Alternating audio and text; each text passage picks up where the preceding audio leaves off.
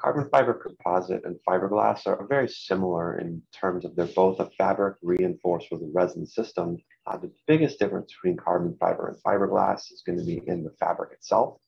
Carbon fiber uses a carbon-rich filament that has extremely high tensile strength, whereas fiberglass uses a glass filament. The final composite also has significantly different properties.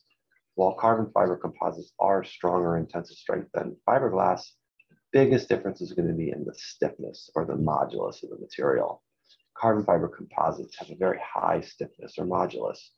That makes them excellent for reinforcing steel, also for creating structures.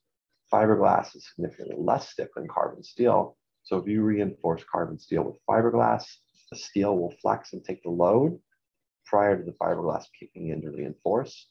But if you use carbon fiber, the load is transferred to the carbon fiber, so it's a much better reinforcing material.